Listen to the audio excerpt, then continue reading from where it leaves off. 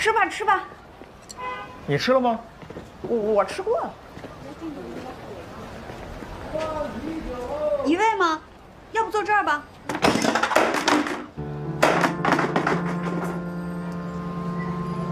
蓝一飞呢？不知道。嘿，脾气还挺臭。你想干嘛？我想吃馄饨，行吗？锅里没有了。没有了。这不是有吗？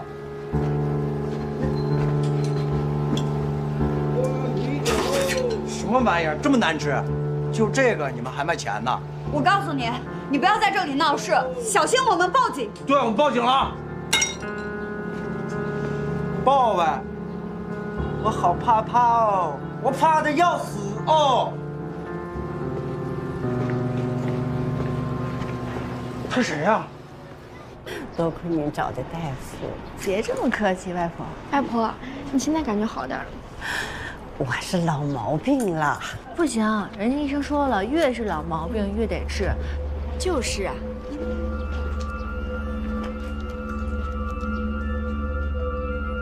谁？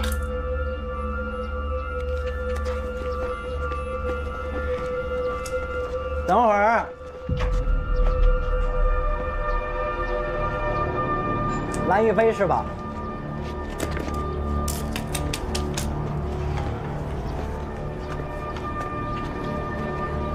认识我吗？你谁啊？找一飞有什么事儿？你是哪儿蹦出来的？我劝你哪儿凉快哪儿待着去。我根本就不认识你。你不认识我，我认识你啊！你总认识我姐吧？你姐又是谁啊？我他妈没跟你说话！你那个不要脸的老妈抢走了我姐的老公，我姐天天在家哭呢。你要干什么？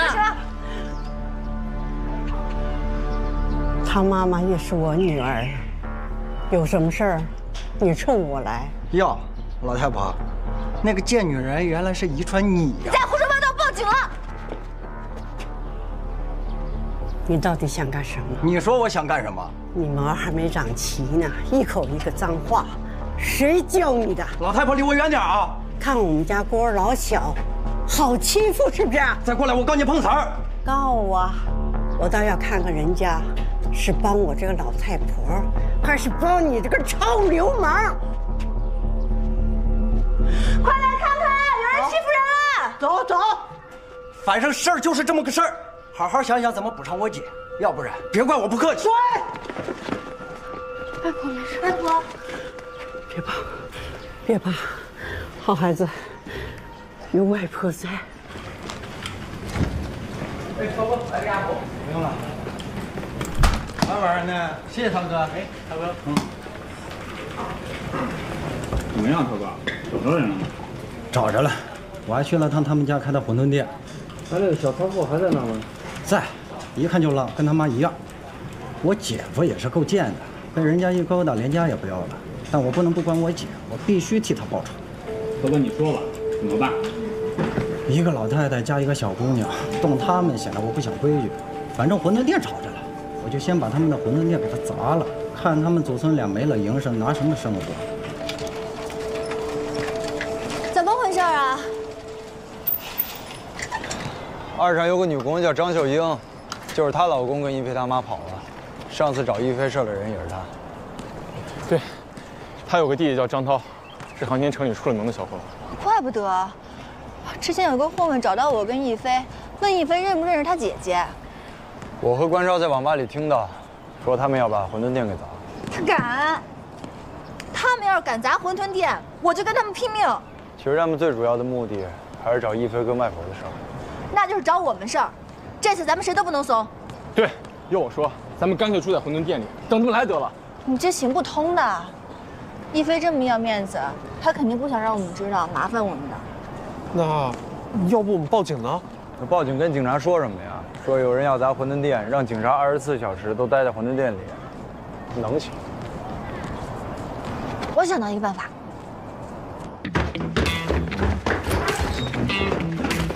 哎好，哎好。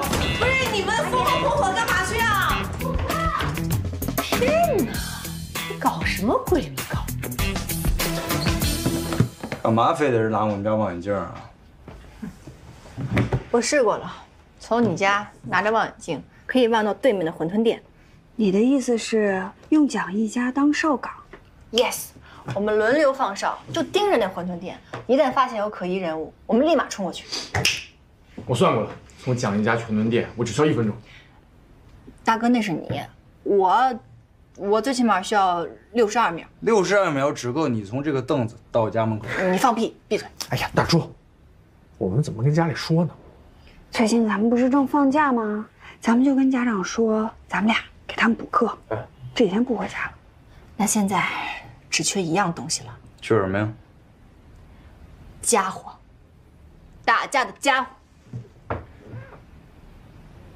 其实，我准备了。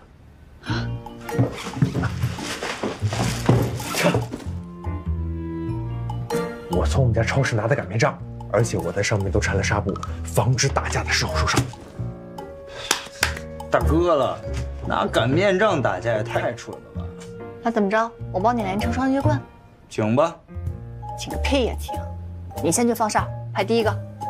凭什么我排第一个呀？按照期末考试成绩，由低到高，你有意见吗？那为什么不由高到低呢？行了，我去。那这样，讲义值夜班。还有夜班，夜班混会儿都不出来了。大家还有异议吗？没有的话，就这么决定了。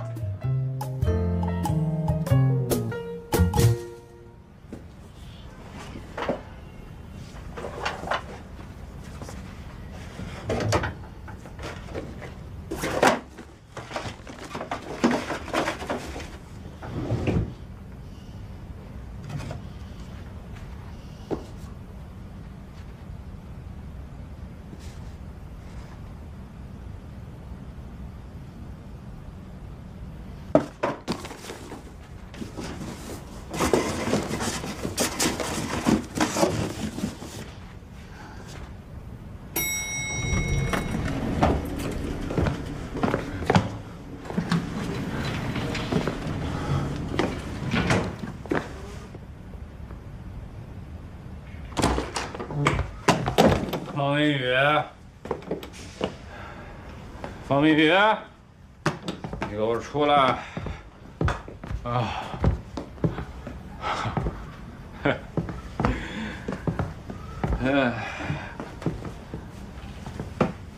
方明宇，怎么辞职了？连句话都受不了了吗？ 从什么地方开始说啊？你找乐童，还是你给全公司发邮件？我那是为了我们未来考虑，啊，我们是共同体，别像我们变成那种你死我活的关系吗？嗯？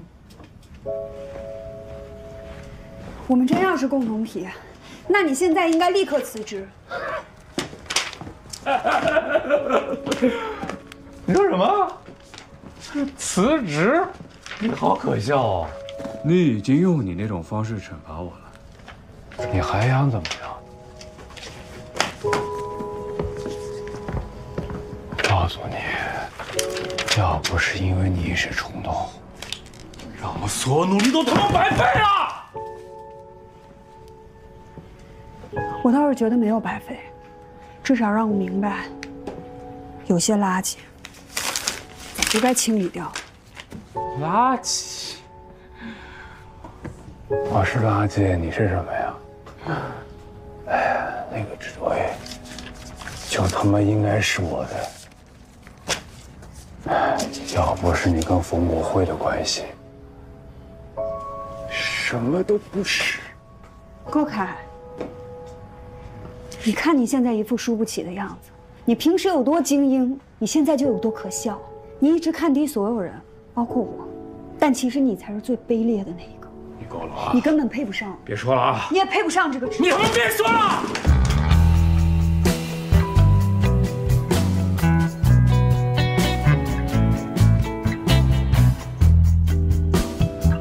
请你现在离开我家，我让你离开我家。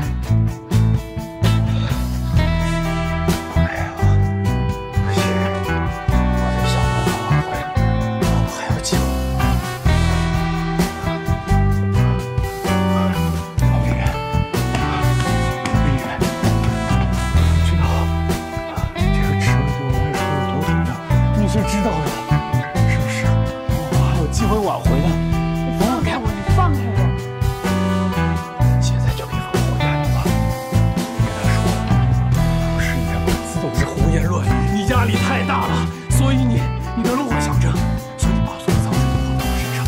没关系的，我可以接受。我让你放开我！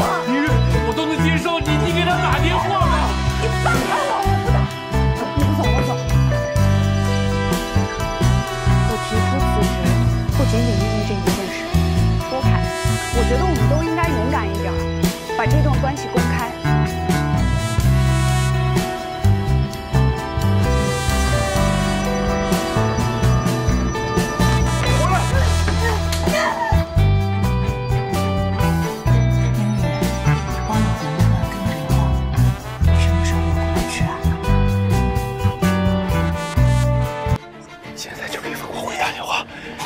他说当时你都是胡言乱语。您好，您拨打的电话正在通话中。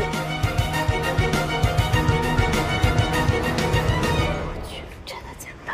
你就等着看吧，很快就会有结果了。大豪，你进来挺早啊。哎，最新反转听说了没？什么反转？今年副总的职位要轮空。轮空？ 为什么有人空？据说是我们方经理反杀了郭凯，两人同归于尽。哎，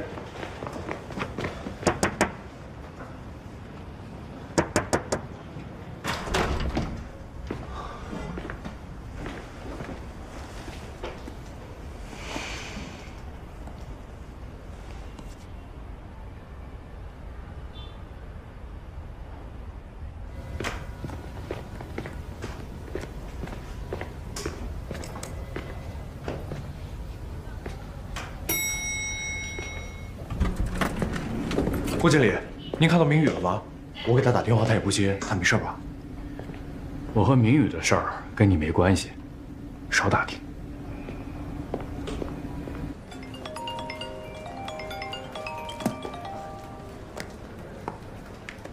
哎，庄园，怎么了？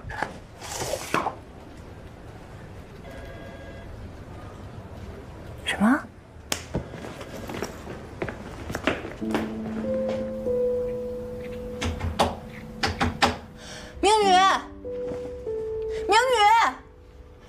在家吗？明宇，电话还没打通吗？对。他不可能这么长时间关机的。明宇，明宇，明宇，你在家吗？明宇。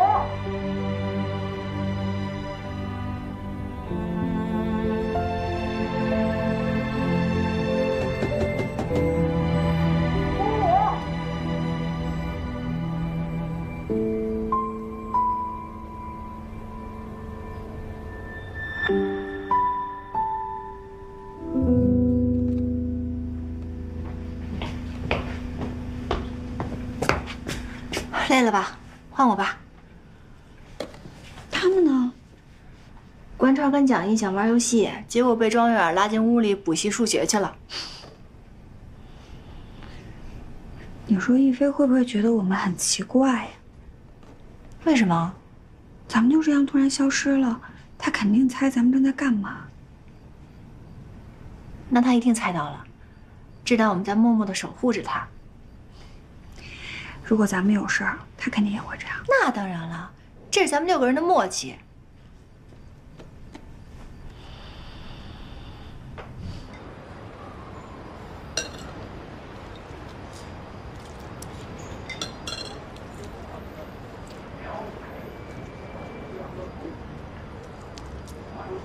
黄银子呢？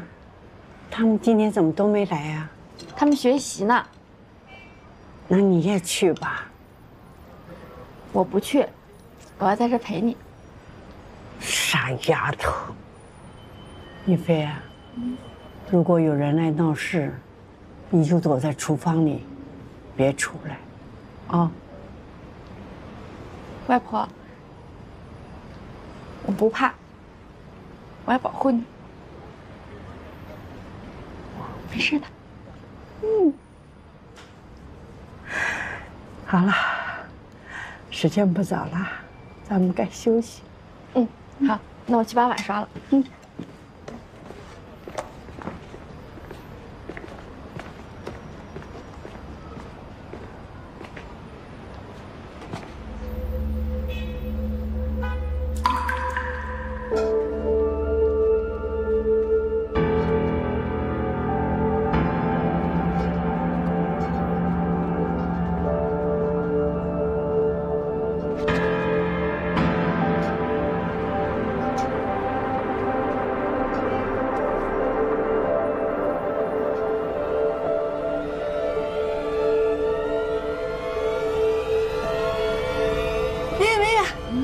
看是不是来人了？妹子，不是我非要找你茬，是你妈害得我姐整天要死要活的。你说我是不是得要点补偿啊？你们想怎么样？这样吧，要么今天你这店交给我规整规整，要么你去我家给我做1年馄饨，怎么样？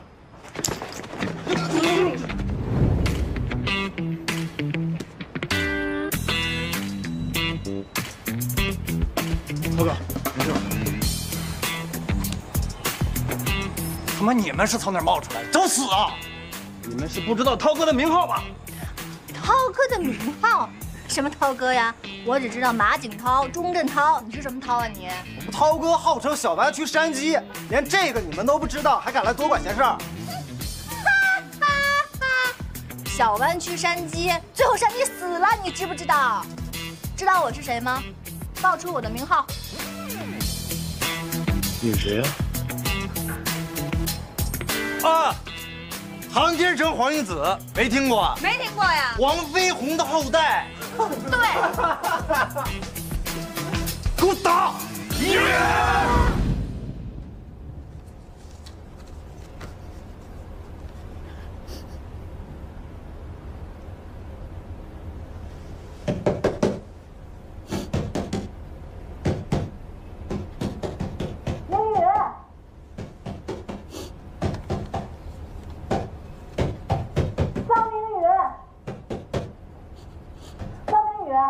如果你在家的话，你至少出来让我们看你一下，让我们放心，行吗？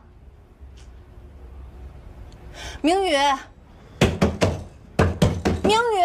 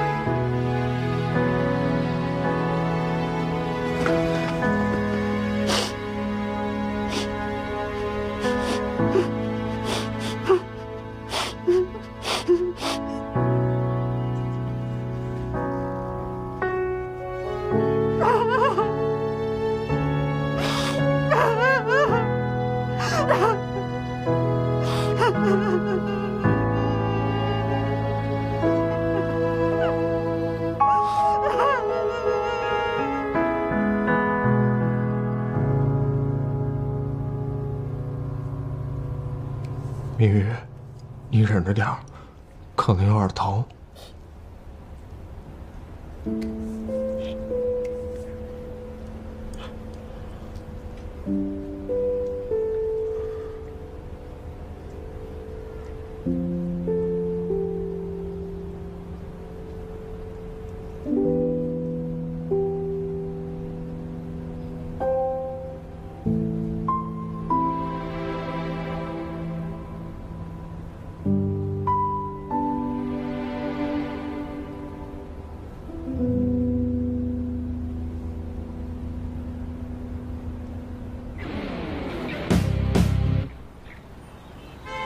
真要去啊？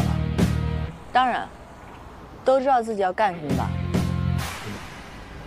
走。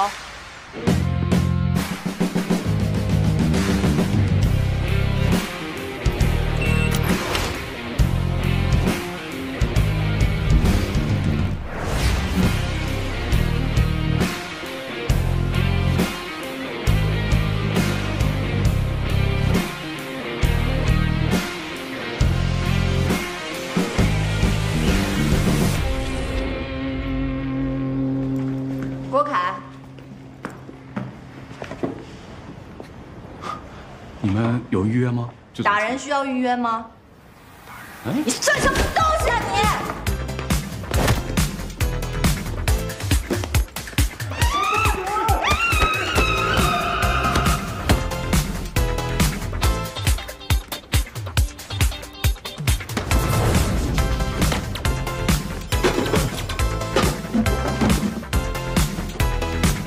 让你欺负明玉，你死定了！我打死你！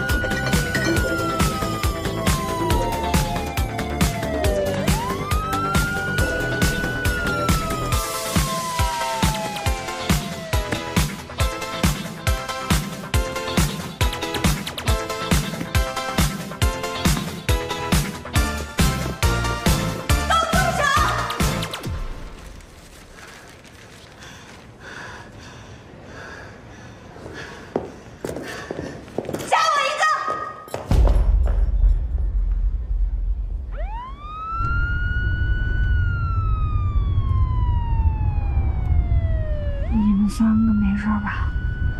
我们没事儿，感觉他们比我们严重。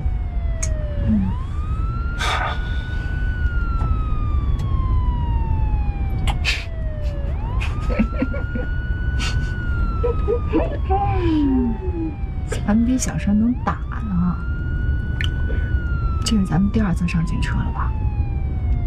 这都要进派出所了，你还挺开心？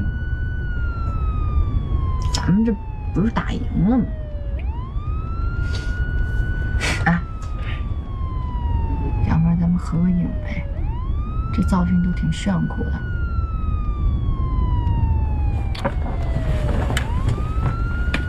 哎，老实点，手机收起。明白。我们开个玩笑，警察同志，不能拍照，都懂。走了。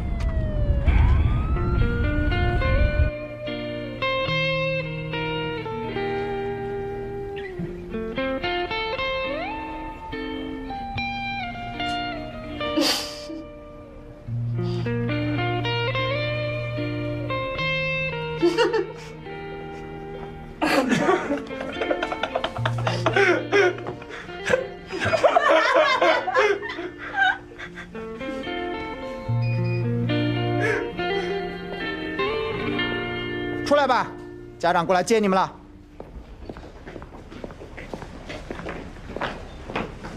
回去好好教育教育。好，谢谢啊。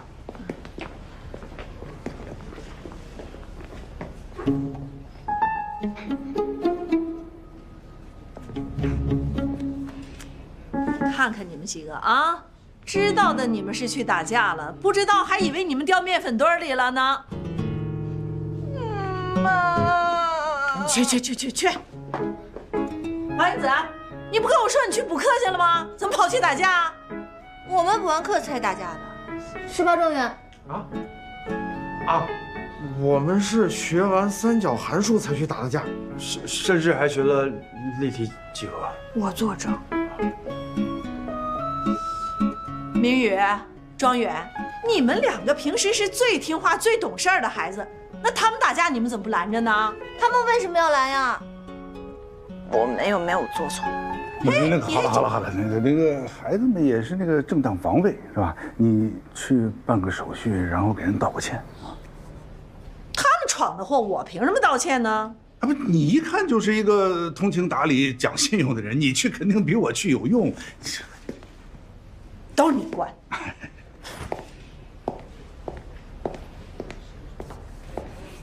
为了朋友两肋插刀，航天城6人组果然没让我失望。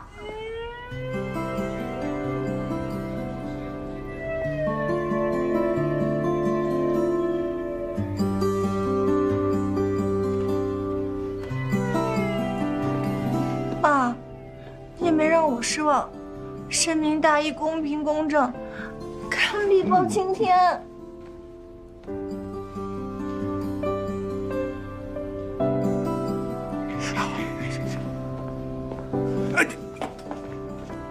打架是不对的，以后不许再犯，听到没有？啊！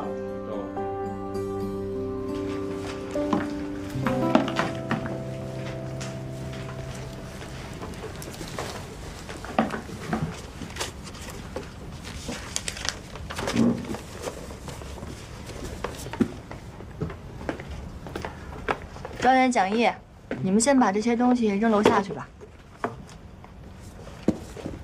哦，好。那你看着他俩。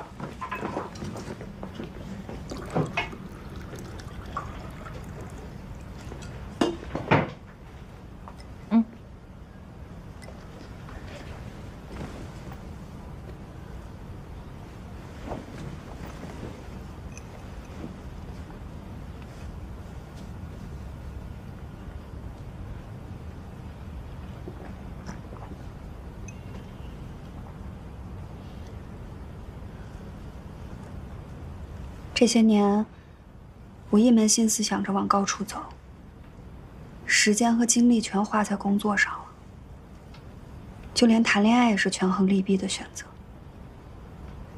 结果到头来，一场空。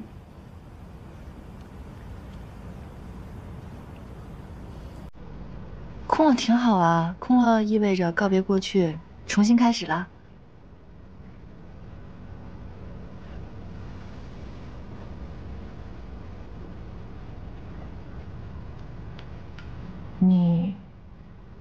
你上一次靠在我肩膀上的时候，还是高2期末考试。那一次你考砸了，靠在我肩膀上哭。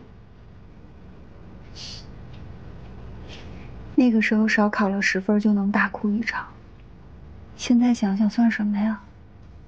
长大了才知道，有些事情搞砸了就是搞砸了。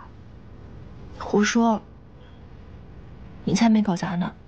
你要是说比搞砸的话，肯定我能赢过你啊。从小到大我搞砸了那么多事情，但是你看我现在不是照样好好的吗？你知道吗？我那个时候就讨厌你这一点，想一出是一出，总是爱闯祸，但是成天都乐呵呵的，没心没肺。我还讨厌你呢，你成绩好又聪明，做每件事情都清清楚楚的。我妈总把你当成宝一样，天天数落我呢。虽然你老是搞砸事儿，但是大家还是很喜欢你，人缘永远都比我好。你记不记得有一次你破天荒的考了全班前10，大伙摆了一大桌饭帮你庆祝，但是没人记得我那次考了全班第1。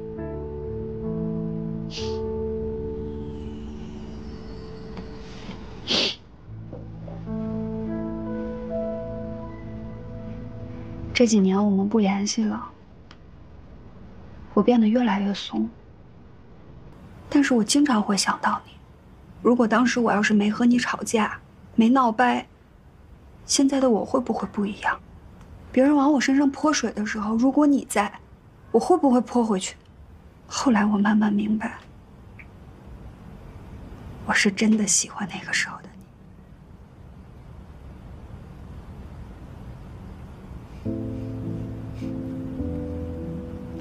跟你说个秘密啊，那些在公司欺负你的同事，后来被我给泼回去了。真的？那当然，我是谁呀？航天城黄飞鸿的后代黄银子。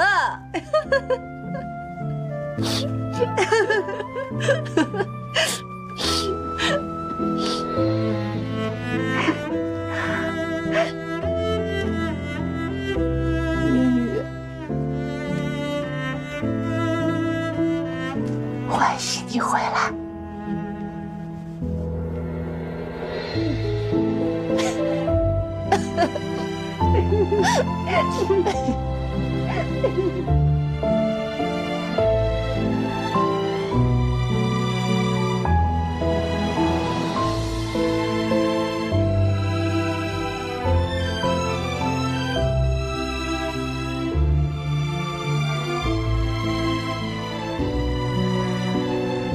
差不多了吧？哎呀，再等会儿吧，姐聊呢。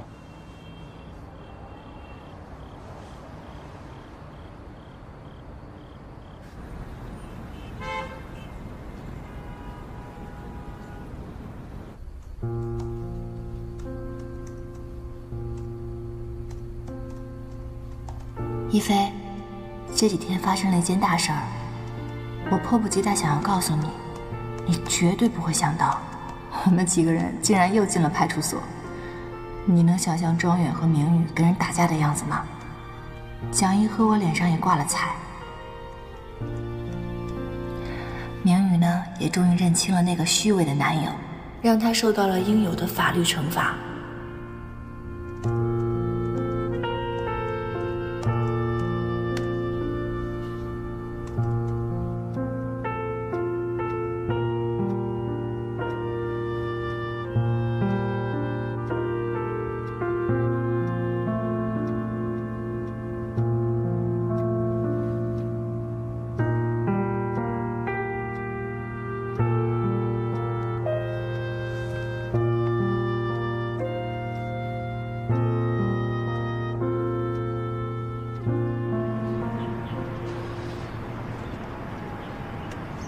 你给丁野做那专访，今天可是在我朋友圈里面刷屏啊。你看了？写的挺不错的。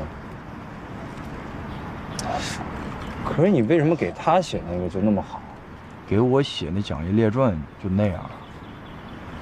哪样啊？就那样呗，写的都是我的囧事。那谁让你小时候总干一些不靠谱的事情啊？那我怎么办？我不管啊，我那好久没更新了，我得要一版新的。去，没时间给你更新。不是哪有一个记者写一半就不写了呀？你要是不会写，可以，我教你，你就把咱们俩怎么在一起的加进去。那我也有想加的东西。加什么？比如，你什么时候喜欢的我？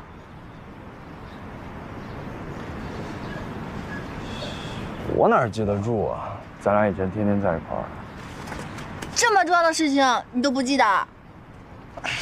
别纠结过去了，咱俩现在不是在一起。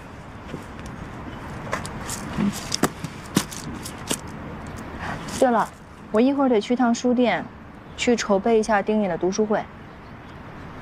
他的读书会为什么要你准备啊？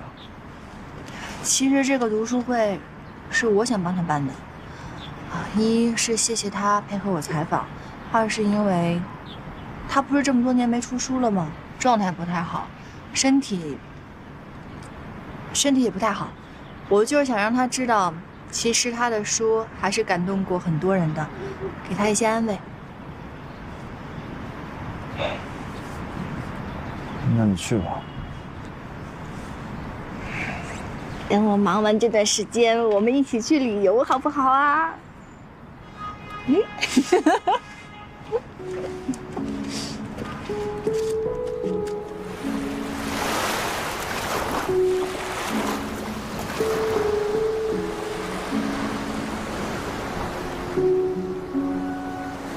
在吗？在干嘛？在忙吗？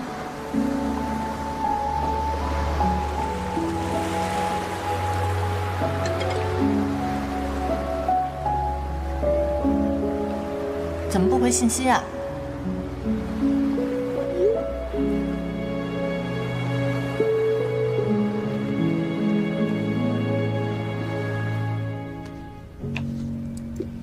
老板，海报我已经自己准备好了，您到时候都帮我备一些桌子啊、椅子啊什么的。没问题。不过这小子啊，老是独来独往，你确定他愿意参加这种活动吗？反正我给他发了邀请函了，具体来不来我也不知道。唉，你说一个读书会，作者不来，多少差那么点意思。不管他来不来，这个读书会我一定得办。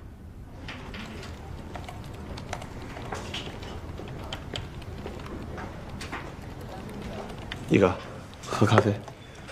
啊，谢谢啊，没事。一哥，我想申请调组。是发生了什么吗？我这段时间呢，在你这里，我确实学到了很多东西，我真的非常感激你。但是你也知道，这一款游戏的开发期啊，得几年。我是真的希望我第一次做的这个游戏能够发行。什么意思啊？就我最近听到了一些关于您的传言，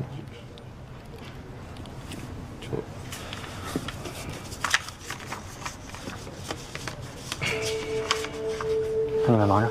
好。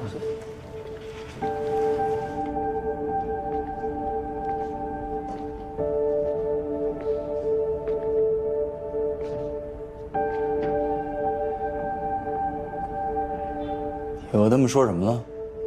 那要问问你自己吧，你到底在隐藏什么？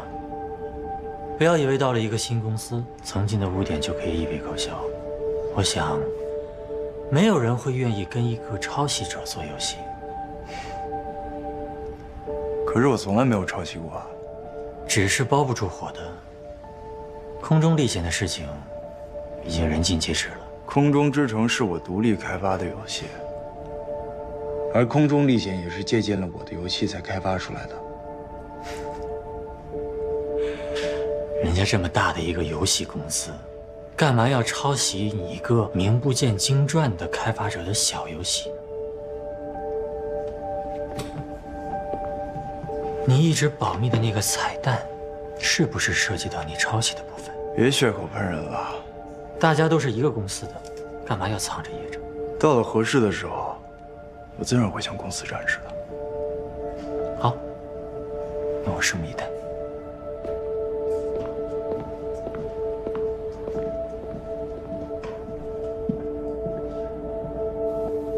大家好，我是这次丁野读书会的筹办者。我从丁野的第一本小说就喜欢上了他那种自由和充满想象力的文字。我相信在座的各位应该都跟我一样吧。也许丁野会像之前很多次活动那样不会出现，但我相信大家应该都已经习惯了吧。无论以后他会不会退出文坛，但他给予我们的力量是真实存在的，我们会一直陪伴着他。今天大家聚在这里，不光是回顾丁野的文字之旅，也是回顾我们自己的青春。话不多说，那我们开始吧。我第一次读丁野小说的时候，才上小学。我当时读的是孟京瑜的人，我一下就被他书里面那种奇幻世界给吸引了，因为他所描绘的是另一种想象空间，是我从未见过的。我那个时候刚上初中，特别叛逆，直到读到他的小说，我才发现，原来跟我一样的人有这么多，我并不孤独。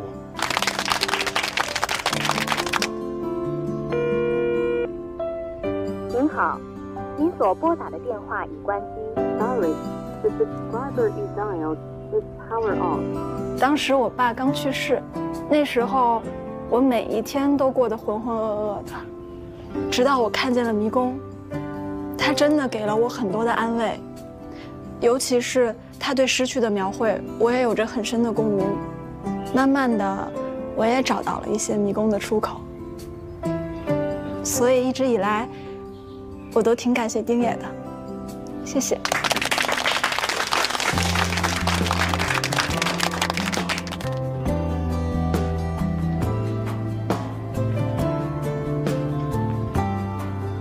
感谢大家的分享。其实我高中的时候跟你一样，那段时间也是低谷期，就是看着他的书撑了过来。丁野的书其实就是一个纽带，我们从他那里感受的力量，我相信，也一定会传达给他。你们回头看，看谁来了。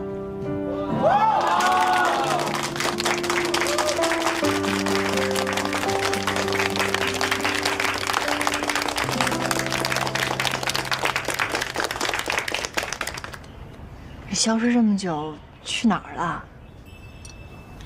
作家偶尔消失不是很正常。哦，采访稿看了吗？没有。你最近身体还好吧？还行，吃得下睡得着。没有什么地方感觉到不舒服或者是难受的吧？你是不是一直觉得我得绝症了？难道不是吗？你见过这样的绝症患者吗？不是，那你那医院清单是怎么回事啊？那都是跟你开玩笑的，没想到你还当真了，陪我干那么多傻事儿。哎，你这个人也太奇怪了吧？那你没事你写什么医院清单啊？你脑子是不是真的有病啊你？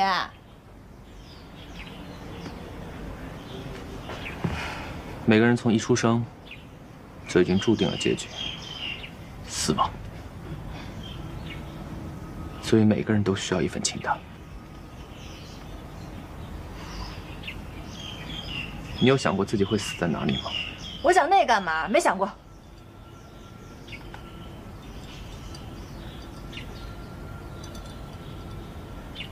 你问我这干什么呀？没什么，好奇而已。